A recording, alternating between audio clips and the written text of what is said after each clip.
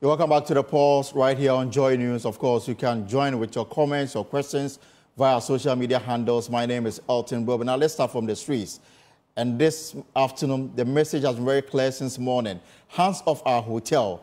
And that is the message coming from to that Greek minister, Brian Champon, from scores of Ghanaians who poured onto the streets of Accra, singing patriotic songs to demand an immediate halt in the sale of the majority of Smith's stake in 4 hotels to Rock City Hotel, which he owns. Now, we'll take you to the ground shortly for all the action that you may have missed. Right now, though, let's take a look at what they are fighting for. And of course, so the aggrieved protesters say they will push until the deal is completely off. Master Lagbagba is with them, and earlier on he spoke to the General Secretary of the NDC, Fifi Fiabekwete, about why the need for the demonstration after all. What could it be except a lot of sadness that our country has come to this. We reach a place where there's virtually only insensitivity at the highest level, only corruption, only greed, only selfishness, and leadership is supposed to be to work for the people, but what we have in place now is simply leadership that thinks about itself and thinks very little about the people. I mean, that's where we have come. Do you think this protest is going to change anything? The importance of protests is to just ensure that the people rally against what is wrong. The outcomes of it are not always in your control, but history must have it recorded that the people of Ghana rose up against what they considered to be a lot of insensitivity, a lot of greed, a lot of selfishness, and that is what matters, really. We know that many have described this protest as non-partisan. The NDC has thrown its weight behind the organizers. But a question many Ghanaians keep asking, if the script is flipped and the NDC is on the other side, are you still going to maintain this position? What is right just has to be right. You see, the point is that we need to reach that stage where patriots just have to fight for what is right. It's really a shame that MPP will say all that they have said, get into power and do the very opposite. And I can tell you that within my own party, it is very loud and clear. So that's the General Secretary of the NDC, Fifi Kwete. And we have more from you on the demonstration that started this morning from the Labadi Beach Hotel and ended at the Christ the King Parish Hall, not far from the Jubilee House. But if you have not been following developments so far, let's take a look at what they have been fighting for this morning. And of course, the Smith's asset sale, the Brian Champon. So Smith's selling 60% stake in some 4 hotels. Why? And they want to develop hotels in the world-class standard. They think that they don't have the capital to develop it to the state that they want. The reason why they want to sell 60% of their stake in these 4 hotels so that the investor can inject some capital into the running of these 4 hotels. Also assist in the management of the hotels in question. And so the hotels, these are hotels owned by Smiths.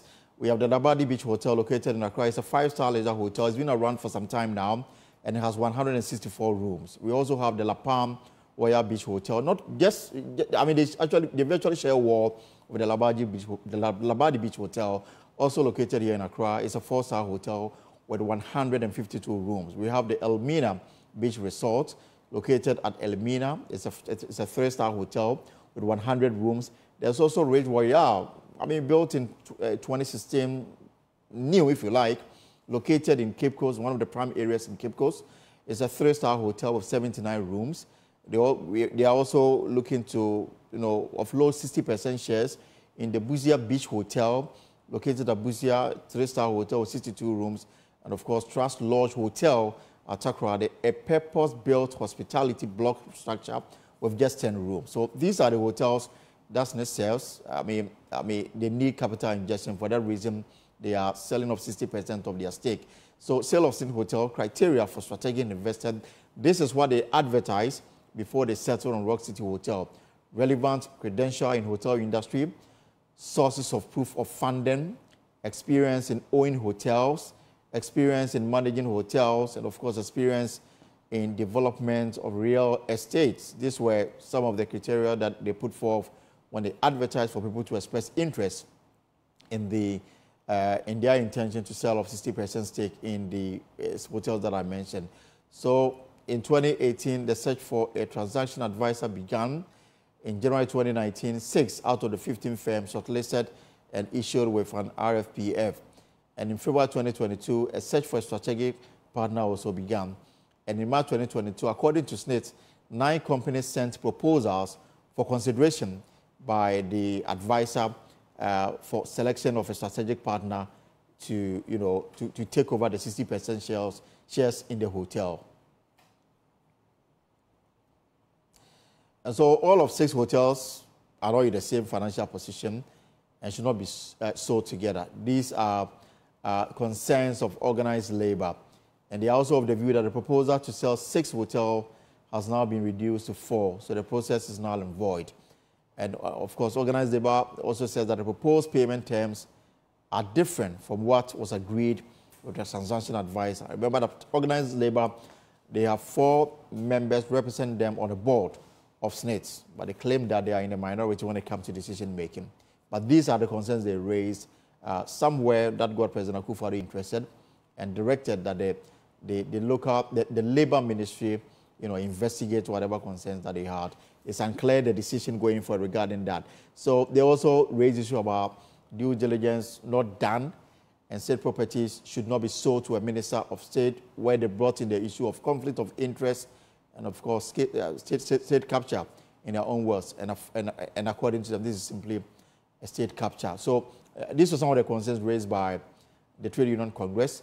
So let's focus on the hotel or the organization that is almost at the end of it and taking 60% stake in these 4 hotels.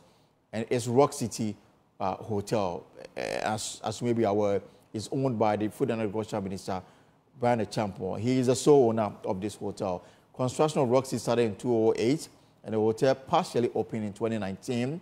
The hotel has been in operation for approximately 5 years, and it boasts over 600 rooms, making one of the biggest, if not the biggest, hotel in Ghana. Now, there's ongoing expansion that will result in Rock City Hotel becoming one of the largest hotels in Africa with about 2,200 rooms, and is located at Mpraeso in the eastern region. So, Bernard Champon says that he owns the company, and because of his role as a public servant, as the Minister of State responsible for the food and agriculture sector, he now hosts a non-executive directorship of Rock City Hotel. He says, I'm not part of the functioning role of the company. I do not occupy any office in a company that conflicts with my ministerial roles as per the Constitution. But what is clear is that he is 100% owned. He's a beneficial owner of the hotel, if you like. And so, SNIT financial performance, surplus, deficit at year end. So this is how it's been. So, for example, in 2013, SNIT itself, in terms of its financial performance, you realize that they were on a path of growth between 2013, 2014, 2015, and then recorded negative 364 million. 2016, it will improve in 2017 at 131 million, but will come down again to 442 million, repeated 475 million, went up to 588 in 2020, and now, as at the last count in 2021, SNIT is actually recorded a loss of 301 million Ghana cedis. So these are the facts, and of course you can make your own mind as to whether the hotels deserve to go into private hands or SNIT should pump more resources into it. But so since morning, the group led by the Member of Parliament for Northton, Samuel Okujeto Ablakwa, and some members of the minority NDC in Parliament, the Trade Union Congress, and some interest group joined, and it started from the Labadi Beach Hotel and ended at the Christ-the-King Palace, not far from the Jubilee House. And this was an agreement they had with the police before the commencement of the demonstration. My colleague, Maswell Agbagba, marched with the protesters and now joins me for an episode. So, Maswell, I want to assume that everything is now over. So let's listen to Maswell after the demonstration came to a halt at the Christ the King Parish Hall, not far from the Jubilee House.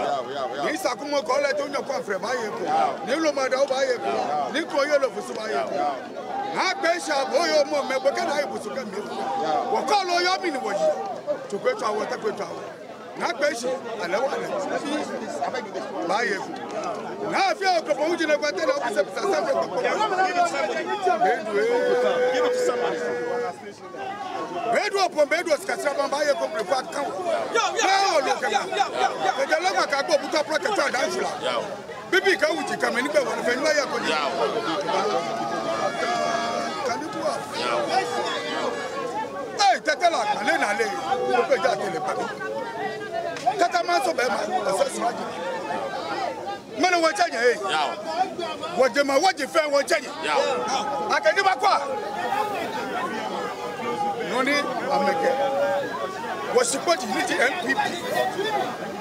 No, make was supposed to go text. When I got the land commission, they said, I'm teaching fair. Competent 37. I make a fair airport phase 2. The Walodian master said, as a custodian of the land. Oh, meaning the Kaiwa. Oh, the Kuro in the Kalai. The Telaka. Uka Numo. And the both way. The class company. The Biamini. Many labor. Never was third fair. What over polyclinic? Oh, the young guy who.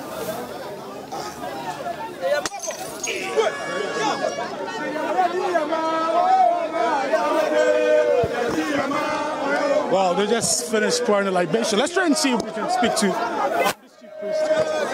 hello, sir. Welcome to Joy News. Sir, your name? Okay. He's unable to speak to us at this point. But information that I gathered from some of the people here is that he's one of the traditional priests here in the La community, and that libation was purposely against what he describes as state capture. He talks about the illegitimate takeover of their lands. Okay, great.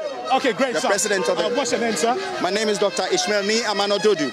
Okay, I'm sure you know the chief priest who is here. Yes, it's the La Paulomo. La Paulomo is the La Paulomo for the entire La Kokoko area. Okay. And I'm the president of the Gandangme Alliance for Change, and we are standing for the social transformation of the Gandangme people. Okay. Tell us, what was the purpose of that libation?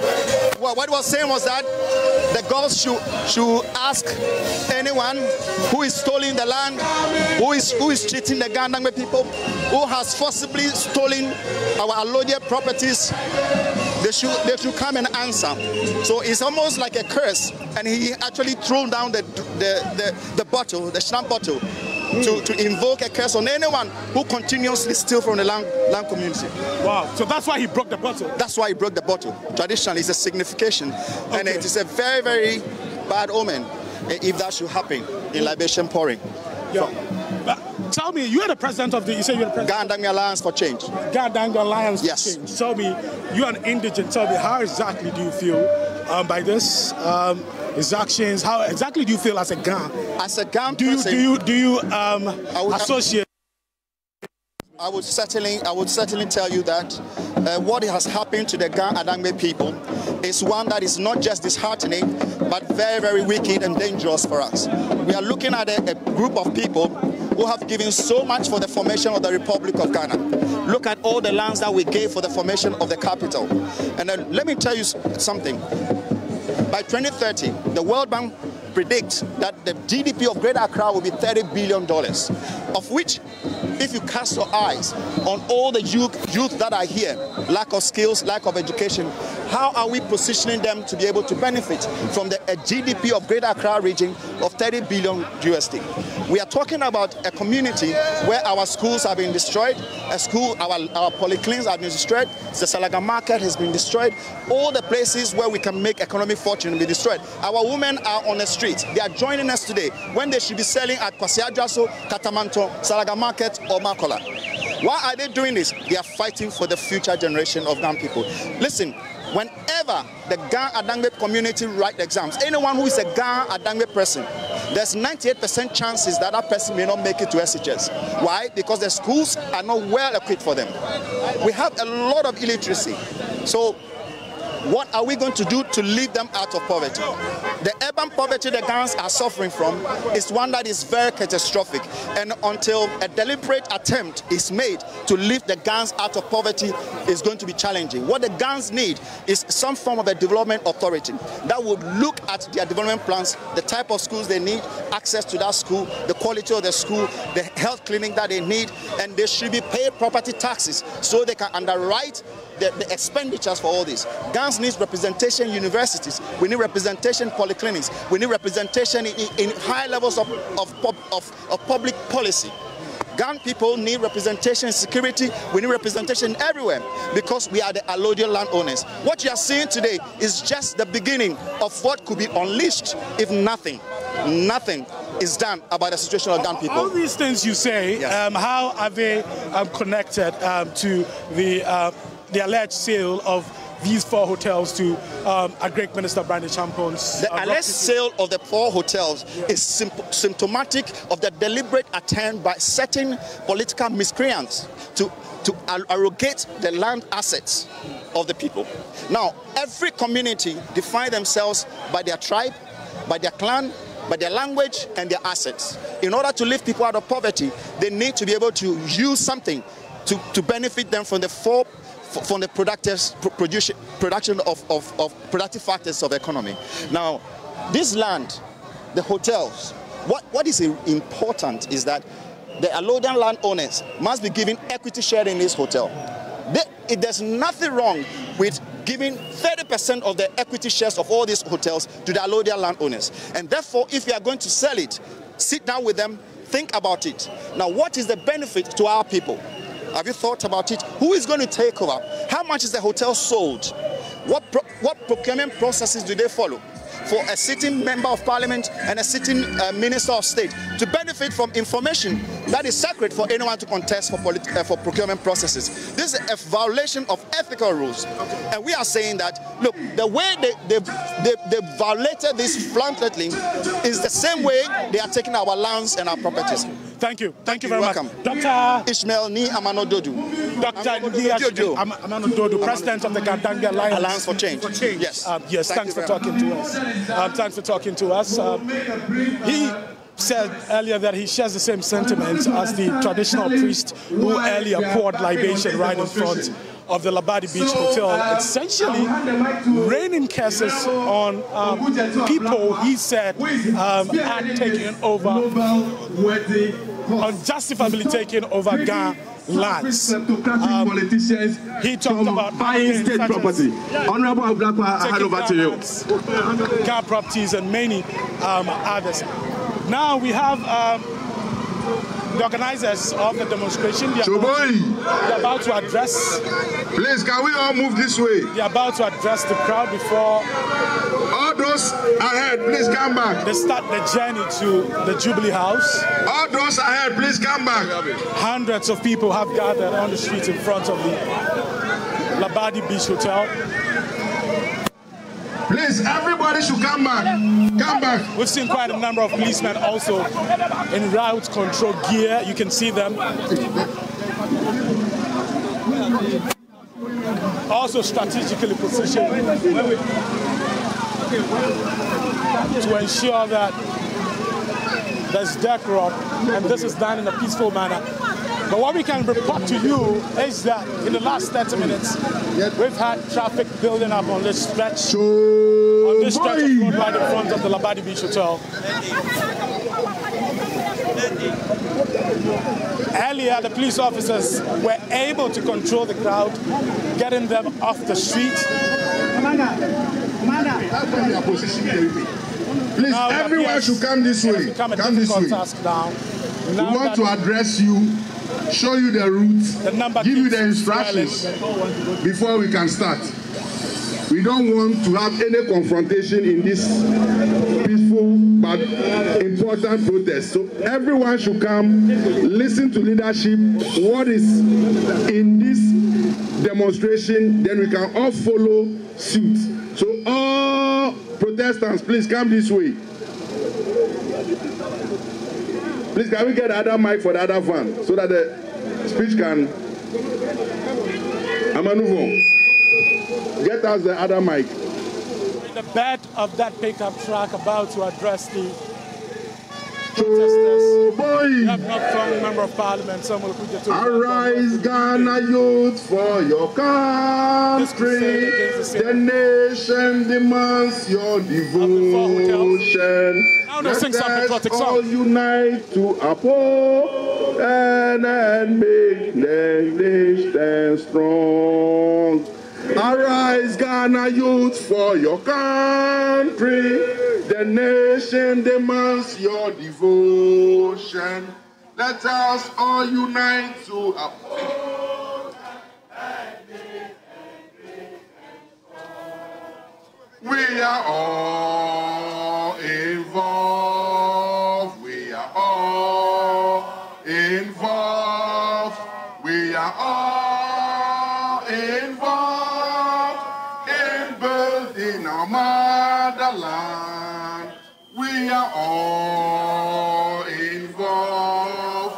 We are all involved. We are all involved in building our motherland. General Assassini, a abodin maye. Moja yena nanu shegu o maesu. Go. General Assassini, a abodin maye.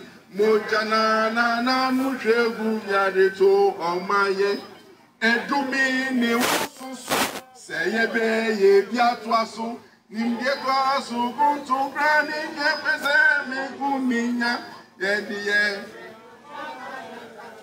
Oh, man, say, oh, man, oh, man, yes, sir, oh, man, oh, man, say, yo, oh, man, say, yo, yes, and now, say, oh, man, from Brownish. So, our forefather called to put a country called Ghana that we have come to inherit. But today's Ghana leaders want to carry everything into oblivion. So we are here to show that Ghana must live beyond us and our unborn children. This morning, a demonstration initiated by our MP in Parliament for North Tongue, Honorable Okujeto Ablakwa, to protest against the illegal sale of hotels that belong to street payers, pensioners. So we are here and we are happy to have you in our numbers. It's almost 10. We will take short addresses for the leadership, for everyone to be in line to understand why you must be part of this protest. So first to speak, I will invite a representative of Place Union Congress, those who manages workers of Ghana. We'll try to get to speak to him, but we have a rep from organized labor. Comrade Nayele to speak to us. Choboy! Rep from organized labor.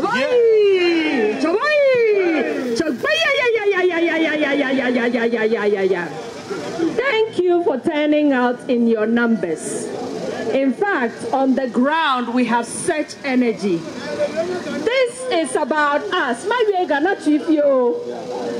This is about us and about workers. And when I hear people asking, oh, is it about this political party or that political party? Excuse me.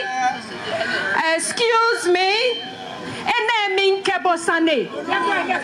Snake, Sani, are you? Well, was she coming what you have or quite a matchuni 30, 40 years? Couldn't me coming here, show how me throw low pendant. It can't work. Hey, war, and Yemi may Ghana be fair in Quewo, Ecole, Onyonia, Taflache, he war, may ye be a habo, Ke Omumo, after I was saying.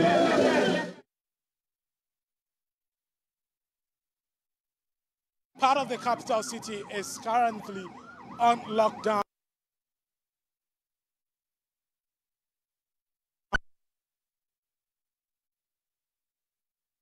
Part of the capital city is currently on lockdown.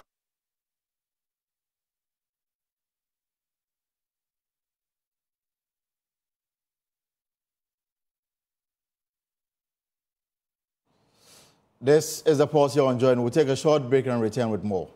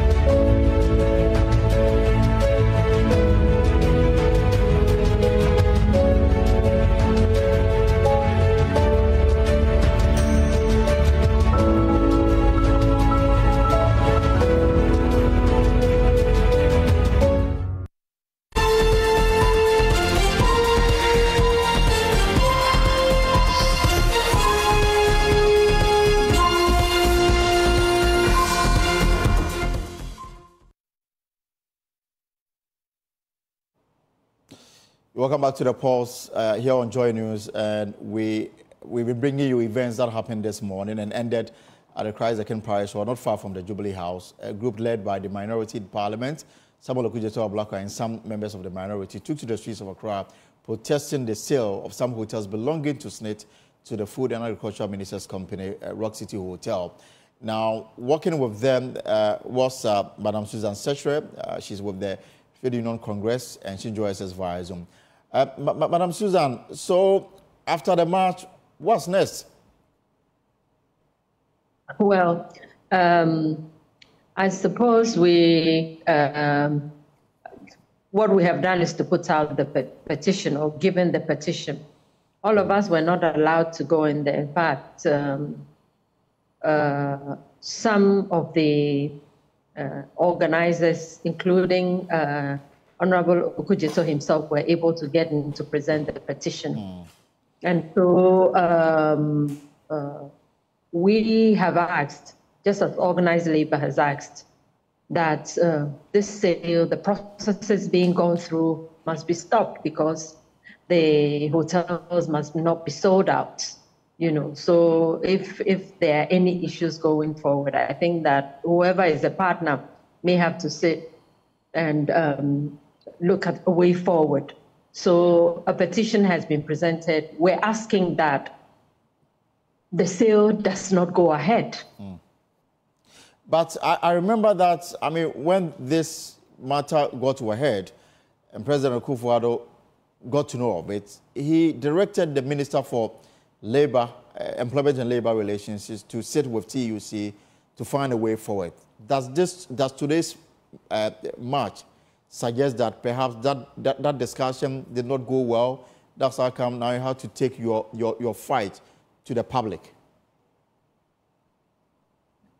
Well, that meeting was had all right.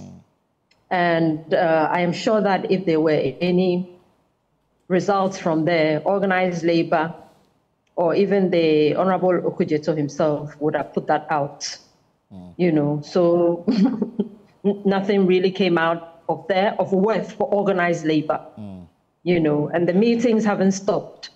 So they're going to go, I understand there's another meeting coming up, you know, and we're asking that the sale must be stopped.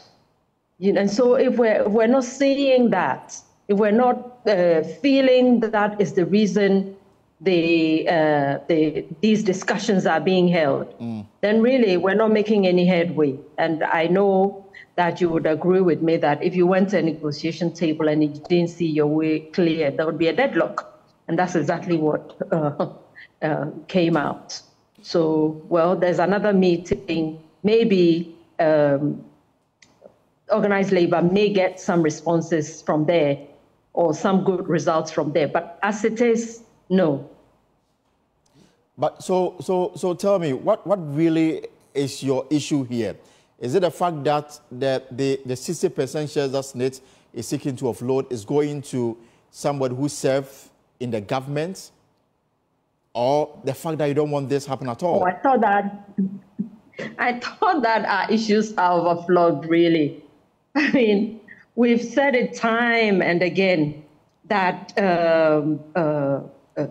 these hotels that apparently are doing well, you know, must not be sold. And that's it. And for us, there's also an issue with the individual buying the so-called ailing hotel state entity. Yeah, you know, so, I mean, we think that it amounts to state capture. We think that if a hotel is doing well and apparently being sold off, then it's questionable. So for us, these are the issues, and we think that the sale must not go ahead. Must not go ahead because these, you know, injunctions were raised by representatives of organized labor, even there on the SNIT board at 2018 when these issues were first presented. So I think that they're overflowed. The whole Ghana must know why labor is saying no. Don't. And too often, for me as an individual, and this is very personal to me, I think if there's a problem with the management of SNIT, that issue itself must be looked at. You know, we have so many issues, especially also with the Act 766, you know, yeah.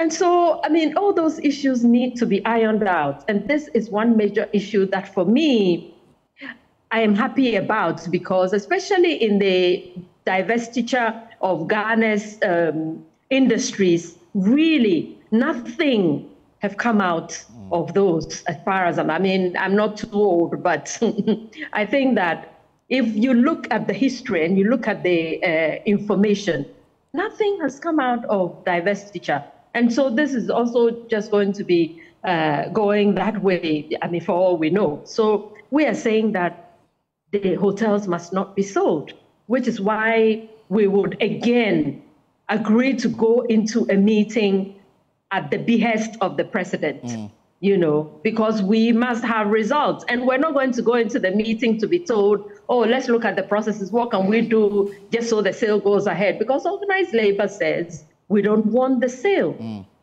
We're also, you know, contributors to SNIT, just like others, you know, and workers are going with home with too little. But at the meeting, did you get the impression that, I mean, there was to be a halt in the entire process? Because from what we are picking, it looks like they are almost at the end of it.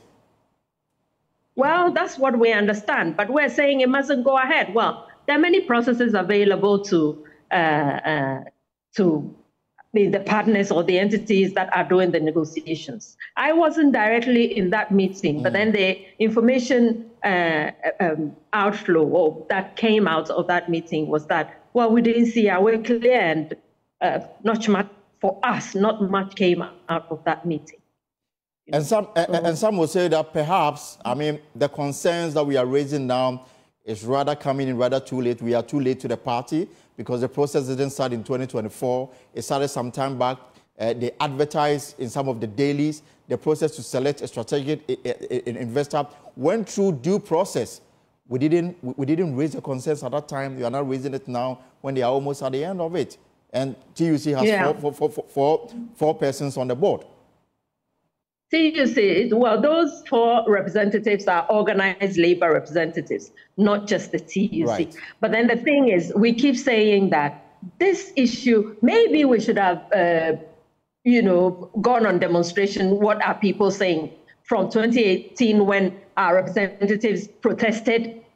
Oh, you can't hit the streets immediately. I think that you would want as much as possible to look at how the matter is progressing. Yes, they may have put it in the public domain and whatever processes may have been gone through. But some of these things, you're actually, you don't get the information that you want, or you don't get all the information until at the point when you realize, no, this thing is not like the way we think it should be. Because when you look at the Labadi Beach Hotel, for example, what we're being told about it, apparently it's making profits. Yes. And it's making good profits. So why sell it when it's giving you good money, when it's able to pay its taxes, when it's able to, from information from the registrar generals, the profits that they are registering there, it's good profit. So why would you want to sell that off? Why? And it doesn't make sense to us. So those are some of the reasons why we are. So it's not as if we have sat down. We have protested from day one. And honestly, organized labor alone wouldn't have been able to stop this. You know that, don't you? How many people are there in organized labor? How many? Of course, labor can, bring this country to a halt. But we need everybody. Every Ghanaian worker. We need everybody. We need everybody because SNIT is about all of us. We're all going to go on pension one day or another, So this is about all of us and not just a few politicians or a few that you think are in the unions, the traditional unions, etc. So all of us must be interested in this because it concerns all of us. If you are a worker and your family, maybe your mother, your father may have gone on retirement, your brother, your sister, a cousin, obviously there is somebody who is still in the world of work that you must be concerned about, So this is really about... And this brings me to my next question, of course, the final question for you this afternoon. It's about the management of SNIT itself. I mean, this is just one aspect of it, but the management of SNIT itself, I mean, and the concern that I contribute to SNIT, I should be concerned about how SNIT will be able to pay my pension when I eventually retire. And that has been, a bigger concern. The management of it itself, what more should be done? As we take a look at these hotels, what more do you think should be done in terms of, getting SNIT to run properly? I think that this is very personal to me, and I've said that from day one. I think that if we have a problem with the management of SNIT, we should look at it. If it's a management that is not managing well, of course, maybe they have an issue. The reason why they're not able to, they should be able to lay it bare. If they're not able to, and we realize that is a management which is doing well, but then they don't have whatever tools or support, then we look at that. But if we think that things are not going well, because look, the issues with SNIT are too many for me. You sit in the office and somebody calls, I just started my retirement and this is what I'm getting, and that is actually said when they did my calculation, this is what I'm getting. So for me, as an individual, because I'm also a contributor to pensions in this country, if management is not managing well, hey.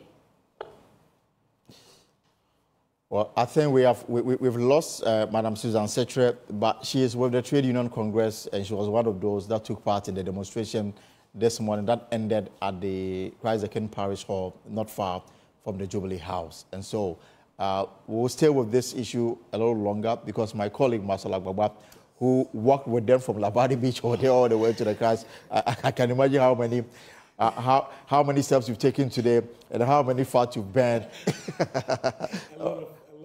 A lot of kilometers. When we got to the Bema Camp area, the Gifford Road, we left with about 3.2 kilometers to get to the terminating point. Quite difficult, but we still had to soldier on because we want to hear the concerns of the people, and eventually that's what happened. That's what we got. Quite at the terminating point. It was peaceful. It was all peaceful throughout. We didn't have any disturbances, there.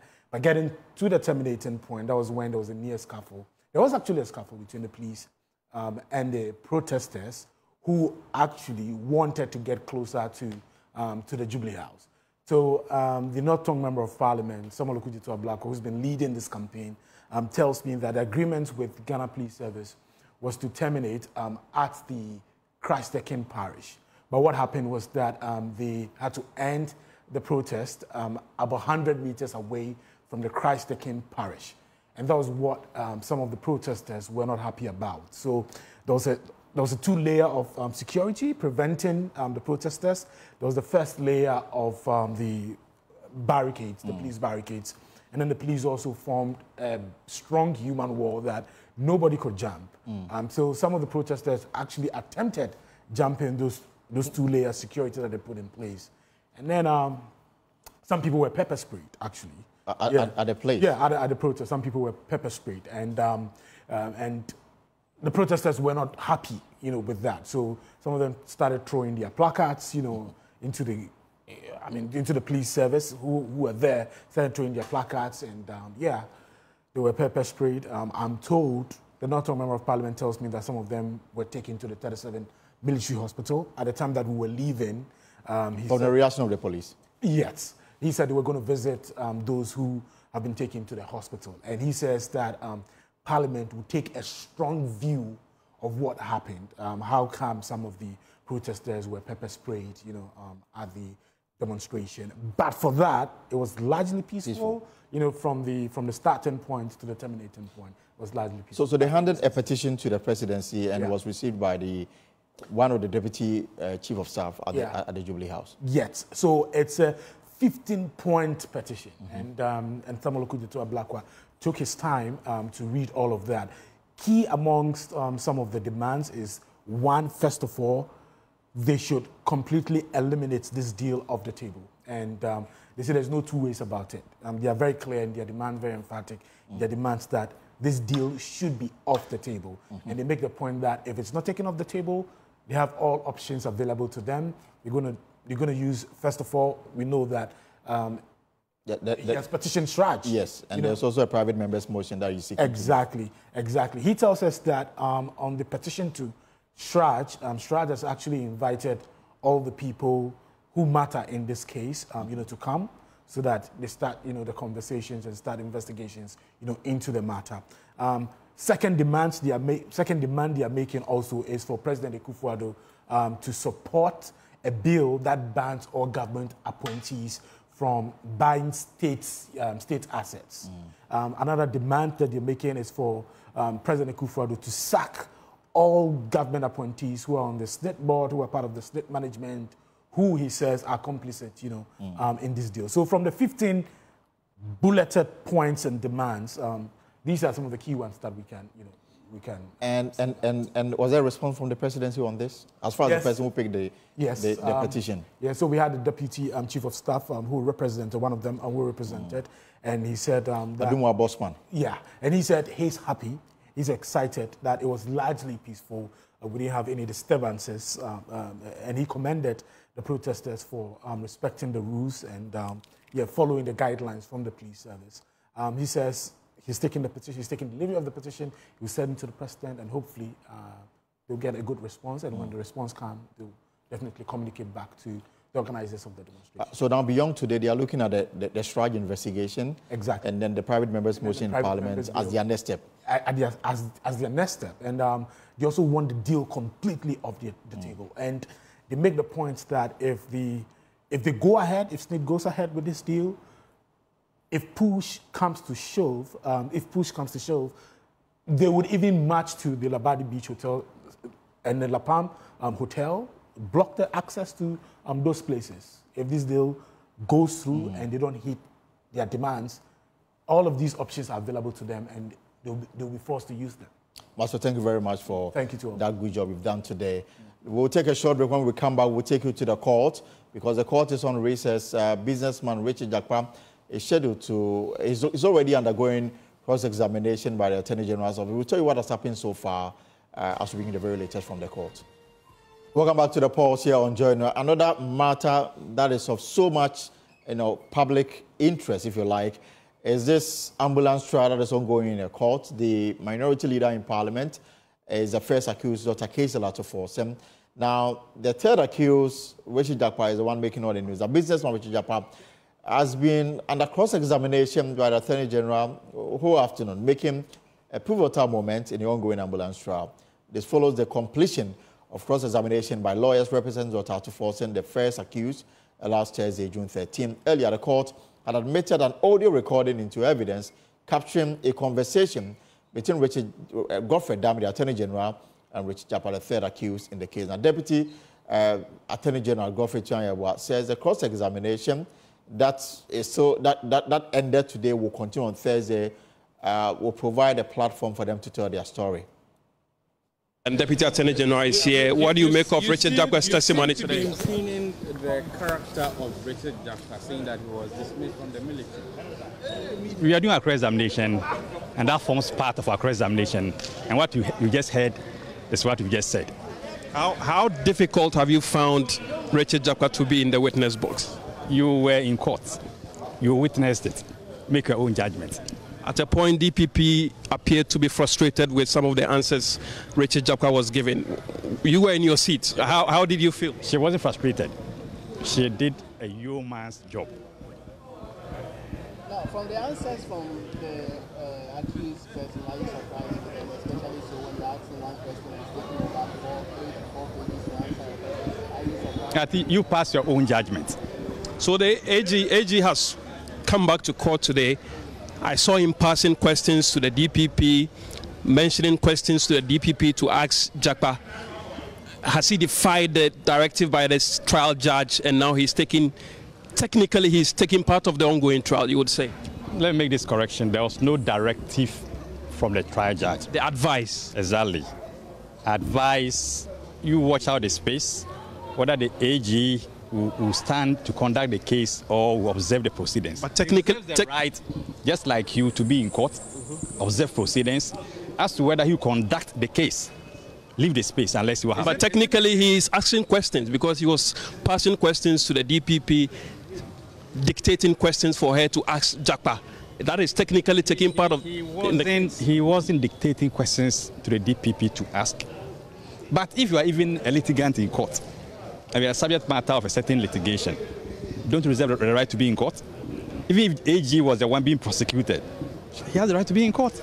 And so today he came to court to observe proceedings, as you came to do. But it's beyond observing. By the accused person, seeking to at least have the AG in what he wants to describe as a cross-examination of a sort, seeking to... I think he was properly answered by the presiding judge, and I'll make no further comment. You were in court and you heard the comments. From what you said to the Attorney General, do you feel the same that he would love the opportunity to cross-examine Richard Jakpa himself? You wait until we get to the end of the proceedings. If you come, you know. If you don't come, you also know. Is it the case of the state that Richard Jakpa, by the documents that he put before the court, did not give the entirety of the conversations that went on between him and the Attorney General, and what his lawyers have been pushing is really not what happened? You were in court. Jakpa tendered some documents in respect of the chat. We also are going to tender the full complement of the chat. And that's what we are seeking to do. And you think the full complement is going to help your case? Wait until we get there. Because it appears he's now bringing in new stories that were not part of what they've tendered into evidence. Don't be disturbed by that. You will handle everything in court. Thank you very much.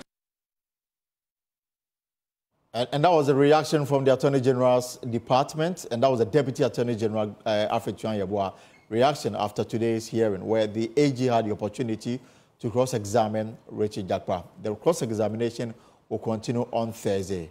And I'm guessing that Latif Idris was in court for us today. So, Latif, so on Thursday, that will end everything, because I know that the first accused, Dr. Atufosim, he's already closed his case. Yep.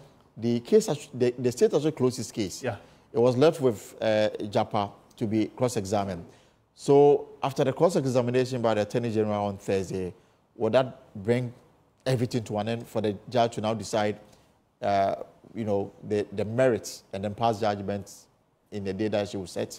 No. So what is going to happen after Richard Jakpa? There is yet another person that will be cross-examined, and this is Big C, the Big C people. Okay. You know, they are the main... The company that was to supply... with the government of Ghana to supply the ambulance. Richard Jakpa is the local agent.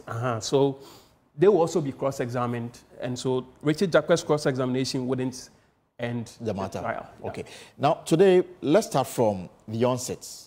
Before the court was called into section, we understand that the Deputy Attorney General had concerns with what he claims to be somebody who had recorded proceedings of last Thursday and was circulating the audio recording on WhatsApp.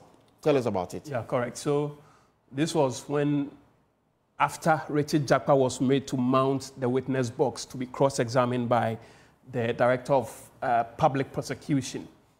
And then Alfred Chuan-Yeboah rose and put before the trial judge that this is what he has found, that there's been a circulation of portion of Thursday's proceedings in court, which is being circulated on some audio, which is being circulated on some WhatsApp platforms.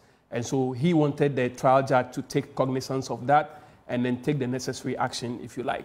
Then she found it very problematic because she said it's prohibited for anyone to record the proceedings in court.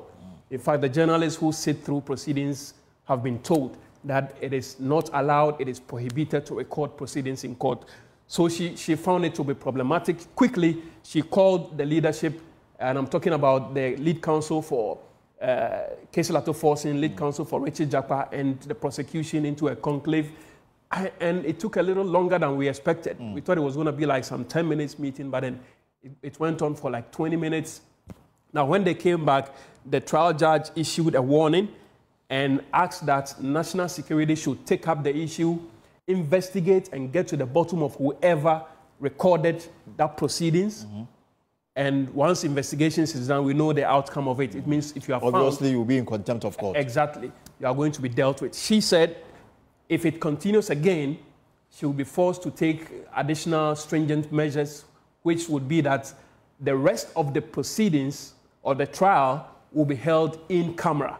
Meaning only the lawyers and their clients will be in court. Will be in court to, if it continues. But now she has asked national security to take up any... But did the Deputy Attorney General provide any name as to the one behind the circulation of this audio recording of the court proceedings on Thursday? For those of us who sat in open court, who didn't join the conclave, we were unable to tell whether or not at that meeting in chambers, the Deputy AG mentioned names or not. We do not know. All we know is that they went in there to verify the claim that had been made by the Deputy Attorney General, after which the judge issued this directive for national security to investigate and also issue the warning that if it continues, she will be left with no option than to, hold the rest of the proceedings in camera. And then before the cross-examination started, the Attorney General himself, Godfred Yeboah-Dame, walked into the court. Yeah. So, but he didn't do the cross-examination? Yes, he didn't do the cross-examination. For the last two sittings, if I'm right, he didn't show up in court. And so there was this rumor that, okay, he has now taken the advice of this trial judge. Today, he showed up, took his seat, but then he didn't do the cross-examination, even though he was conferring with the Deputy Attorney General, whilst the Director of Public Prosecution was on her feet questioning Richard Jakpa. He didn't directly cross-examine, the third accused. So now let's get to the meat of the matter. The first issues that came up, one of them had to do with whether Jakpa was sacked from the Ghana Armed Forces and whether he failed his promotion exams. Correct. So this question, you see the question he just asked. And a yes or no answer that was required. Yes or no answer. It took 4 pages. And I think it went even beyond 4 pages. Answer by Richard Jakpa. So that was the question. Mr. Jakpa, you failed your promotion exams in 2000. I don't recall the exact year. I think it was 2000 or so. Then Richard Jakpa said that will be inaccurate. And then he went on and on with explanation. So let me just run us through a bit of the explanation that he came up with. He mentioned to the court that he was commissioned into the Ghana Armed Forces in 1998 as a regular Career Corps Intake 38 and was not dismissed but was released honorably. Those were his words. He was released honorably by the Ghana Armed Forces. So he went back to when Adokufo was then Minister of Defense. And this will be President Kufuor's era. And that the minister had visited Sunyani, where he was in charge of a whole unit. A unit Richard Jakpa claims could only be headed by a major, someone who has the rank of a major in the Ghana Army. He wasn't a major, but he was heading that unit. So, I mean, he was heading the 3BN as a commanding officer.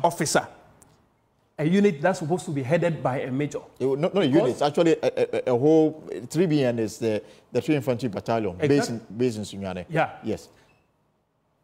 He made this case and many other cases to suggest to the prosecution that he is not that dumb to fail an exams organized by the Ghana Armed Forces. He quoted some exams he passed with a university in Pennsylvania and other foreign universities. He said he wrote 25 exams in 2 years and got over 97% in total. But the question was whether he failed the promotion exams at the Ghana Armed Forces. Then he makes the case that he was victimized because he's carrying the baggage of his father. Who is his father? He says his father was part of the cadres who got former President Jerry John Rawlings from prison during the revolution.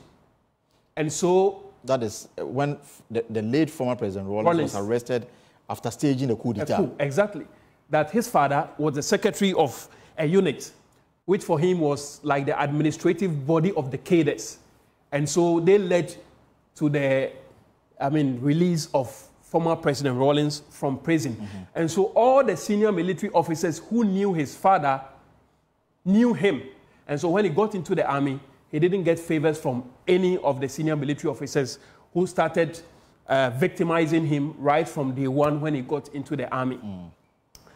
He went on to say that he was the best marksman of his intake, the unit. He was the best marksman. It means he was the one who was on top when it comes to weapons handling and all of that.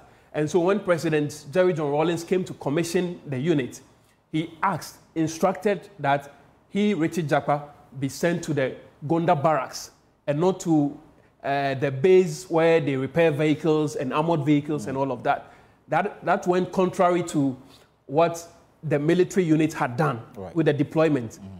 And so when they said that this was an order from the former president, his superiors didn't like it because they found him to be a spy. Those were his words. They saw him as a spy who has been sent by the former president to come and investigate and report their dealings at the unit. And so they didn't like him.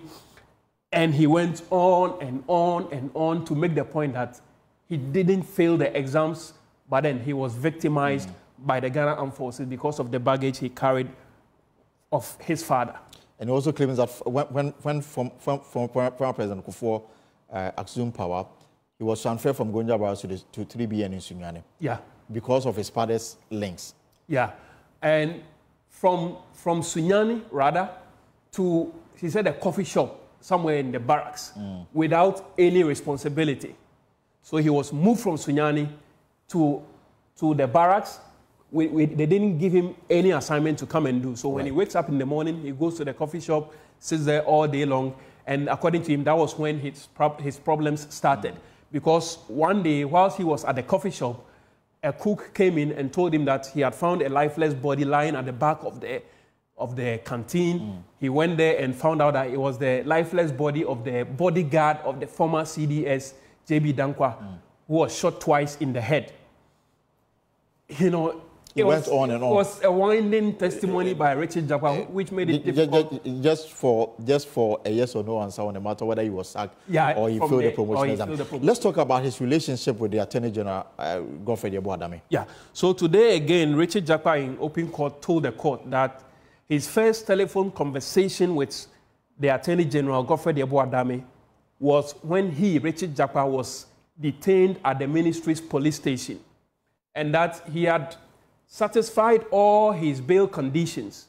5 million Ghana cedis, 4 sureties, 1 to be justified. But then he was being frustrated administratively. Those were his words. And so he called his cousin, who is a Supreme Court judge, and complained to him that this is the situation I find myself in. I have satisfied all the bail conditions, but I'm being frustrated. Is there a way you could help me? So then, according to Richard Japa, the Supreme Court judge, at the point he was engaging him, was on the bench. He was on a case. He had to recuse or get an excuse, and in his robe, according to Richard Japa, walked into the office of the Attorney General, Godfrey Adame, and told him that this is what his cousin is going through. Is there a way he could help? Then this Supreme Court judge, and in this case, already the name is out there. Justice Kolendi, yes. So he went to the Attorney General's office and told him that this is what Richard Japa is going through. Is there a way he could help? Then Richard Japa says that his cousin gave the phone to the Attorney General, who engaged him on the telephone, that this is his predicament and that he wanted the Attorney General to help him. Then he said the Attorney General got him out to get the bail that he wanted. And so for him, that was the first telephone conversation he had with the Attorney General. Then he went on to challenge the Attorney General, who was sitting in the court, that if he's challenging what he, Richard Japa, was saying to the court, then he should mount the witness box and be cross-examined, so he will speak under oath and refuse whatever him, Richard Japa, was saying. Obviously, the judge wouldn't allow that to go because it's not part of procedure in court to be passing some of these comments. And then the final question before I let you go. There was a question about why Richard Japa chose to highlight 2 text messages, WhatsApp text messages, when he has sent 68 text messages to the Attorney General. Yeah, so according to the Director of Public Prosecution, who was cross-examining Richard Japa, what they have in their possession shows that Richard Japa had sent the Attorney General 68 WhatsApp messages. Out of these 68, the Attorney General only responded to 2 or sent only 2 responses. Then, so she put that to Japa and said, is that not so? Then Richard Japa says no, because out of the 68 messages he had sent to the Attorney General, some were responses he was giving to the Attorney General based on face-to-face conversations they have had prior to him sending the WhatsApp messages in response to those face-to-face conversations. So it will not be entirely accurate for the Director of Public Prosecution to suggest to him that the AG had only responded to 2 out of the 68 messages that he, Richard Japa, has sent to him. All right, Latif, thank you very much for that. Good job done from the court today. And of course, you know that again on Thursday, Richard Japa again mounts the witness box to be cross-examined by the Attorney General. It's unclear whether... Yeah, yes, 3 more hours. Yeah. And then, of course, that may obviously bring. So we'll keep an eye on this story. On Thursday, we'll bring you more from the court and get reactions, of course, on Top Story, on Newsnight, on Joy News Prime. We'll have more reactions on the court or on matters that took place in the court today. Now, let's move away from demonstration and ambulance trial at the court and talk about what you undergo every day. Everybody eats. You're going to eat tonight. You're going to have dinner tonight. Now, cost of food is becoming so expensive. The reason that the ingredients themselves, they become so expensive. Now, households are being warned to brace up for continued increases in food prices, particularly tomatoes, until August, as the Agricultural Ministry interventions to mitigate escalating prices came too late. The ministry's late delivery of seeds, fertilizers, irrigation facilities derailed efforts to mitigate the challenges, leaving consumers bearing the brunt of the price hikes, impacting households' individual budgets. Before we hear from the farmers, my colleague, Sekyere Fakpesu, paints a picture of the situation at Malamata Market. In recent weeks, consumers and vendors alike have noticed a significant increase in the cost of tomatoes. Just a few days ago, you could buy 4 pieces of tomatoes for 10 Ghana cedis and 2 pieces for 5 Ghana cedis. Today, the market price has changed, with the least price being 20 Ghana cedis for 4 smaller pieces. Vendors at the Malam market report that a box of tomatoes is now selling for between 6,000 to 7,000 Ghana cedis. They describe this year's surge in prices as outrageous. Getting to 35 years this year, dear, that is too much. And toast is 4,200, 4,500, but this year, you found toast 7,500, 7,800. Over baby, o de 7,000 quarter, we are knowing 4,000, not 3,000 actually free. And now buying so I say at least some bremo. No one can be being found. If you are full and I didn't and your man because we see a tomatoes in a this is if you chroma ya, then you can't boy in chain. Bakina dene bano. This year way a gun and toast. A few chroma ya, a chroma ya, dear no boy in chain bakina. But this year no. Ebin sida Burkina ebe try to cry me find 6,500 me ton we me 4,200 every blessing dey and say me ko fa no me ko yi mobile money answer me fa we me till me find 7,200. Many vendors have reported a decrease in sales volume as consumers are buying less due to the higher prices. The prices have been attributed to several factors, from transportation costs to inflation to seasonal inconsistencies. 120 cedis, 40 cedis. 4. Ani panto ani atono so. Ti se be say. 20 cedis. Those no mo de free. Omo si Côte d'Ivoire. Nti sefa no mo se sakotono. Nti no mo se abanisa. Market omo ntimi to isi a we say me 200 cedis. We 100 cedis, we 40 cedis, we 20. Besides, say ni pado do saying, when they bet me at 100 cedis and san 1 year dwane. We 100 cedis, we bet moko saying, bet on your do saying, now saying. Basan say, na inso na entono, ono so ka ho. Ka inso to a, ya Ghana for time Burkina for maka say omude be sano na e de na ba. But this end na mantem. It man yes ha no. Tam so sa. So don't move to the say, Yaman Dominion no swa, no matum kese. And I ton suka home. Because you're going to start in there, but say, Buttery, and say Buttery, and I say, Jamaica, Miana Meto, Semicotora Bomb Cockra, and found Mian my dear. Vendors are seeking government intervention to stabilize the prices of essential inputs. They also hope for better infrastructure support to reduce transportation costs. They say the entos you made their saying, Crawford better current, Muntimito, Obiaya, not so Kototi Mantus, Vicentos no boy, the friend of Crano Johnny, Vicentos, my Kakai.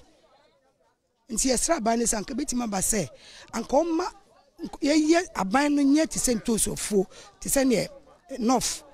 Omo ye bina, Omoti the Bam may a tall Ghana, and can ye be Ghana, Kabitima boy, and can Tosu no Nanka Hadi and Napa, Nanka yet, Nanka young yeton. Take a boy. Send it. A bino a cofa board, near Betome about near Toma, near Casa. Well, but there appears to be some explanation. President Akufo-Addo is advocating for peace in Ukraine, emphasizing that resolving the conflict is crucial to stabilizing food trade and easing the economic pressures caused by the war disruption of supply chain. The president spoke at the Ukraine Peace Summit in Switzerland. So the Russia-Ukraine conflict have reached far and wide, disrupting global trade, destabilizing markets, and exacerbating economic hardships for millions and millions of people. The African continent has been particularly hard hit. Our economies, already vulnerable and struggling to recover from the impacts of the COVID-19 pandemic, have faced additional strains due to this conflict. The blockade of the Black Sea has led to severe shortages and skyrocketing food prices, which have precipitated a food security crisis across Africa, as many nations rely heavily on these imports to feed their populations. The cost of living has surged, and the specter of hunger and malnutrition looms large over our most vulnerable populations. In the face of such widespread suffering, it is imperative that we come together to chart a path towards peace. This summit offers a crucial platform for dialogue, enabling us to address the complexities of this conflict and work collaboratively towards a resolution. And of course, the food issues will not go away, and of course, and that's the reason why we'll keep an eye on for as long as it takes. But this morning, a member of the House of Lords in the United Kingdom, Lord Paul Yawati, delivered a lecture at the 2024 Annual Leadership Lecture at the UPSA. Among others, he raised concerns about the many problems plaguing our country and questioned the role of leadership in the problem. So what is the state of leadership in Ghana? How can we improve it for the benefits of the people? Join us for this discussion is Engineer Dr. Chu Sobwe, President of the Africa Development Council. Sir, you're welcome. Thank you. So, I mean, the issue is about leadership. That's it. And whether we have the wrong people leading us. Right. I mean, the state charity begins at home, so let's have from home. What is your assessment of the leadership we have in the country? Thank you very much, and good evening to our viewers. It's nice we had our own from UK, I mean, to come and educate us today that what we are missing in the, in the ingredients of economy of Ghana is leadership. Not the, not Ghana alone, the continent Africa. Leadership is what we are missing now. And what is leadership? Leadership just, you don't need to have a PhD in leadership before you lead. Leadership is just, let's say, this is a home we have. There is a man and a woman. You have the children. How do you look after these children so that you leave a legacy with them when you are no more? That's simple. So Ghana is, let's take this room for Ghana. We have various natural resources beneath there. We have constitutions set up to protect this under the presidency. But at the moment, none of this is in the hands of the, of the country. It is in private hands. That is poor leadership. And then look, we have these kinds of leadership. We have the selfish one, and then we have the selfless leader, the likes of Kwame Nkrumah and others. They've shown to the world how selfless they are in their leadership role. And the kind of one we're having now, where they're so selfish, they want to rule, and at the end of the ruling, they buy the state and they go home with it. It started during the, how do you call it, Kufuor's regime, when Jerry Rawlings came out and established Ghana Telecom under the chairmanship of Colonel Anyiroho. And the Ghana Telecom grew. We have this telecom university. The only thing is when it was getting to the end of 10 years, they said, okay, which one do we sell? They sold Ghana Telecom. We protested, Ghana protested. At the time, I quite remember the late Professor Tamils joined the protest, like the way it's happening today, joined the protest and said, look, when Ghana Telecom is sold, I will reverse it. Unfortunately, he could not reverse the sale of Ghana Telecom. But you also know that diversification started way back from the Rawlings era when they started selling state assets to the private hands under this diversification. So we've lived with this from regime to regime. Thank you very much. That particular policy that we call a structural adjustment program for developing countries is a program that pinned the developing countries to the ground. How do you diversify state, enterprises? What that means is that they have anchored. You see, the kind of share a state holds in its enterprises is tantamount to anchoring the state to that. For example, at the moment, Ghana barely has enough share in all its refinery, its natural resources. We have less than maybe 5%, 10%. And the private sector has about 80-something%. We have not anchored the economy into the country. And for that matter, our local currency becomes pure paper, ordinary paper. So diversification, you do it with the brain. You do not sell more than 51%. The state must always be in the driver's seat. Yeah. So my point was that selling state assets didn't start. It has run through all regimes from maybe after Nkrumah up until now. That's what we have been saddled with. But again, talking about leadership, people who have had the opportunity to lead this country, whether as president, as vice president, as members of parliament, as ministers of state, as chief executive of state-owned enterprises, as DCEs, whatever capacity they find themselves in. These are qualified individuals who have, about 90% of us had, experience of living abroad and understanding their system, and then they came back home to help.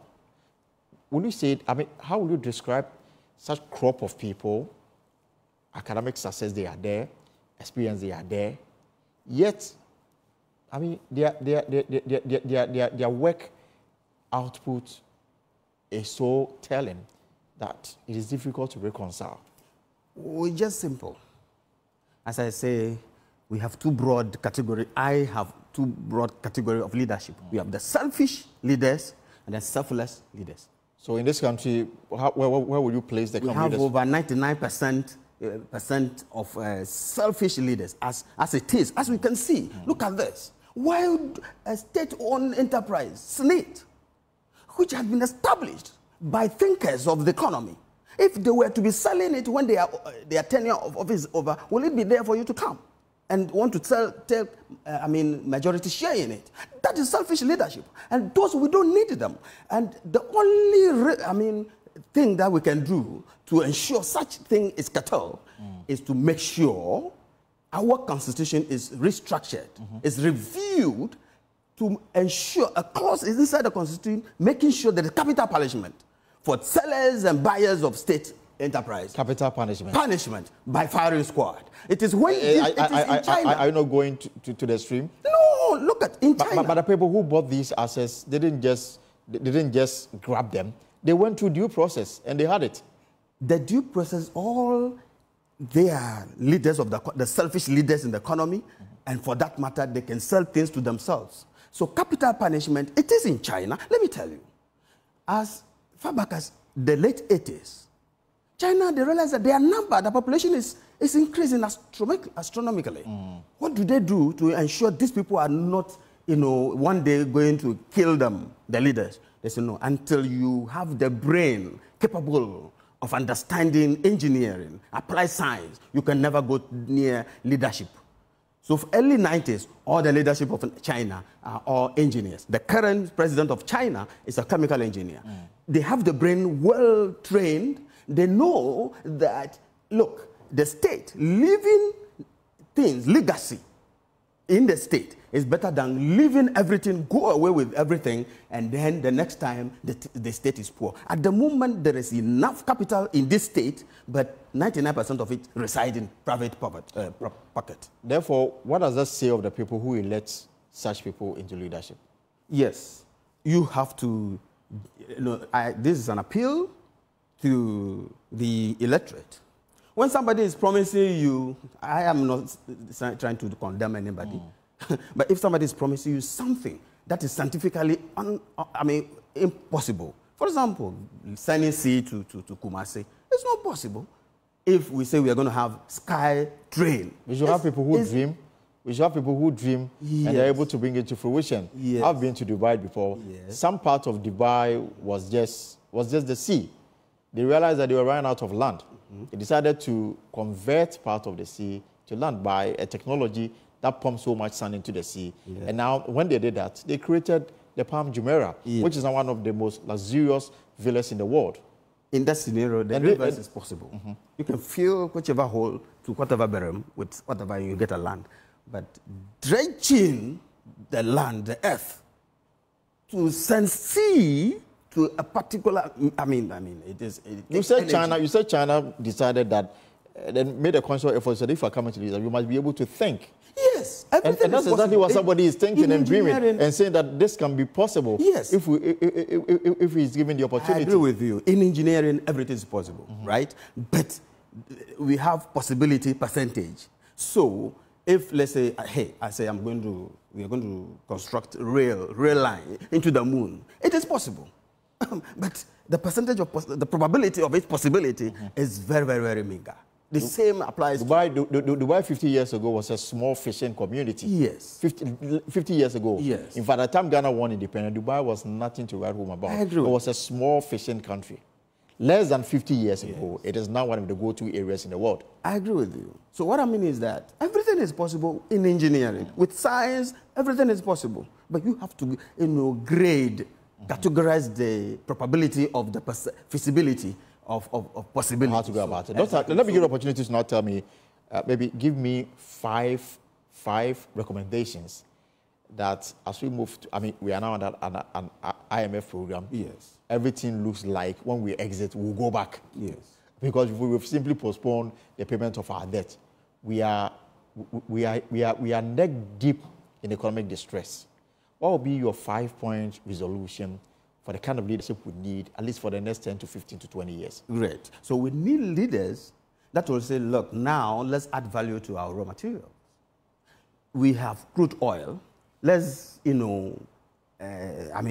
establish more refineries so that we add value to the raw materials and export. Again, we have... I've heard this like in every state of the nation address. Yes. Adding value to raw materials. Exactly. That is what the people want to hear. Let me read to them. They will vote for me. At the end of the day, they are going to borrow, share, and leave. So the people must now know that those who are reading it, what is their level of education? Recently, it was on the net that a Dutch passport is more important than a PhD. Yes, I do not blame the gentleman. Reason being that I am a PhD holder in engineering, but those of my colleagues who could not graduate with me are now in political position.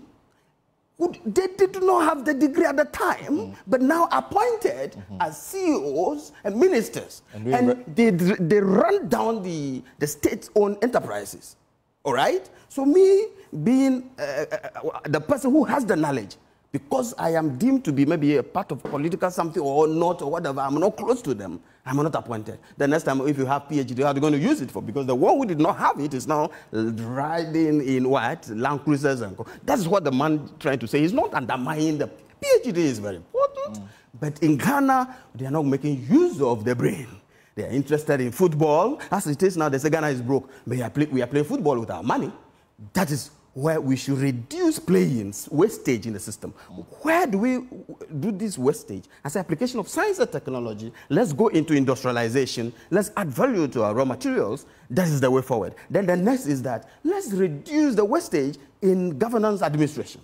Look, Ghana, we have 10 regions. Now we made it 16. It must be reversed to 10. And then equal MPs is allocated to each region. So if you say 10 MPs for all the 10 regions, making 100 MPs. That would mean amending the constitution. Because yes, the reason is that MPs going to parliament to pass law is not population density dependent.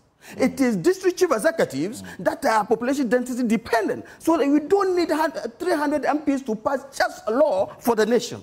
We need 300 whatever district chief executives to take care of the people over there. But in parliament, we just need 100. When we reduce, let's at the moment they are 70-something. When we just reduce it to 100, we save money for the economy. That means 175 will go. Exactly. And then we move on. That is, but anything, as I'm speaking, I'm thinking they are going to add more, making it 300. It's a wastage, and it is not good for our economy like this. All right. Doctor, thank you very much for passing through. We'll have more time to digest into the issue of leadership in subsequent times on the program. Thank you. But before we go, residents of Wase, they are living in fear following the alleged murder of 2 night security men in the municipality. The 2 incidents took place at different locations where one of them, 62-year-old Na Biangu Kwabena, was allegedly slaughtered In the other incident which took place at Wa Model Basic School, a middle-aged man is alleged to have been murdered and suspected to have been burnt and buried in the school compound. Joy News Upper West Regional correspondent Rafik Salam has more. Residents of Konta, who are of multiple ethnic background, woke up this morning to the shocking news of the alleged slaughter of one of their own. Na Biango Kobena, the 62-year-old father of 6, was found lying at the veranda of the satellite office for the Wa East District Education Office, where he works as a night security. The incident drew a large crowd of residents and passers-by to the scene. They stood quiet, many with grim and bearded tears, whilst they kept vigil over the dozens of police detectives searching the body of the deceased and the crime scene. Walking few yards away from the scene of the crime is the fourth son of the alleged native of Keleu, Nabiang Ezekiel Kojo. He is yet to come to terms with what transpired. He recounted his last meeting and words with his extrovert father. Yesterday, Sunday was a Father's Day. He asked me about that and said, what celebration can we celebrate? So once he said that, I said, oh, what do you want? He asked me, he want one drink. So I bought a drink for him. I think that's the drink that I bought to him, and that's all. So it means that those were your last moment with your father? Of course. Okay, now he's been stabbed to death. What do you want to be done? Holy God. And now...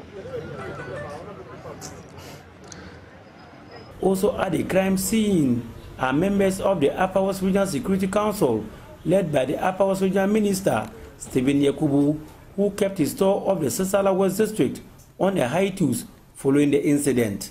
Residents of Konta says they are shell-shocked about the incident and now lives in fear. Julius Yurunoba is the youth chief of Konta. We have to live in fear. If this thing can happen to him, it can equally happen to anybody. Despite the expression of living in fear, Minister Stephen Yakubu has this assurance for the public. To assure the entire Wa people that the security services will be patrolling, will do what they need to do to make sure that everyone is safe. Rolling out of Konta and to the Wa Model Junior High School is the next scene of the suspected murder of the school's night security man, Seydou Tarsong. Mama Hassan Tairu is the assistant headmaster of Wa Model Junior High School. We came early in the morning. Usually we come before he goes home, around 5. So today we got here and we saw his bicycle, including his pump. And we checked around to see whether we could find him. Unfortunately, we didn't find him. So we saw some traces of car tires. So we followed up and checked behind our toilet and almost everywhere. Some of the students said they have seen the car pass in a certain direction. So we followed up and ended at around a nearby forest where we saw some drops of blood on it. So we saw that it was freshly dug place with some burning of a mat and some clothing. The sea of people who thronged to the scene of the crime are deeply worried to the marrow, wondering whether the issue of suspected murders of security men have clawed back to the community. They are simply asking one question, whether the investigative report that were done by the security service has been thrown to the dogs. Mumuni Jamil wants the security agencies, especially the police, to up the ante in their investigations and let the public know the outcome of their previous investigations. Events has happened, we have not heard anything, the case has come to sleep, and for right now, how can we be rest assured that our security is safeguarded? The scene at the family house of Nabiango Kobna is enveloped in grief, emotion, and uncontrollable wailing. For now, there's nothing to stop them from grieving unless the perpetrators of the Carlos Act are arrested. Reporting for Joy News, Rafik Salam.